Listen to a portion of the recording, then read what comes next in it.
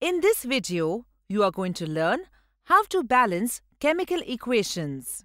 The law of conservation of mass states that no atoms are lost or made during a chemical reaction.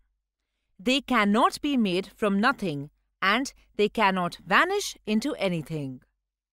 The number of each kind of atom remains the same during a chemical reaction, even though they might arrange themselves differently in compounds.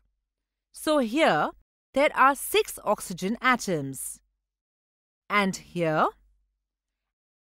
And here. But these are 3 different ways of arranging the atoms. Chemical reactions are all about rearranging atoms. Chemical reactions can be represented by simple equations, so long as the number of atoms on each side of the equal sign remains the same.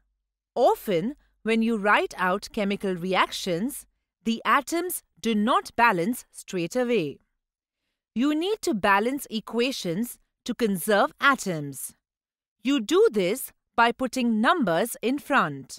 Here, we start off with 3 O2 molecules, 6 oxygens overall.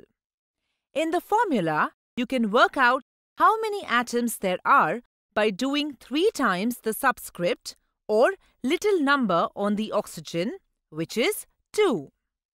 3 times 2 is 6. Then we take 2 ozone molecules. The subscript is now 3. So the number on the front has to be 2, so that 2 times 3 is equal to 6. The big numbers at the front change everything in the formula, whereas the small subscript numbers only change the element they follow after. Until you are really familiar with using formula symbols like this, it is much easier to draw out the molecules in full, as we have done here. So, Na2O has 2 sodium atoms and 1 oxygen atom, while SnO2 has 1 tin atom and 2 oxygen atoms.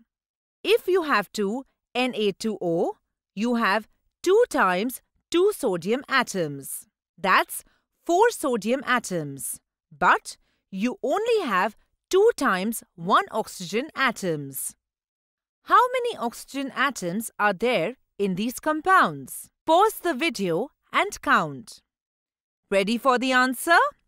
Remember, if there is no number next to it, there is just 1, not 0.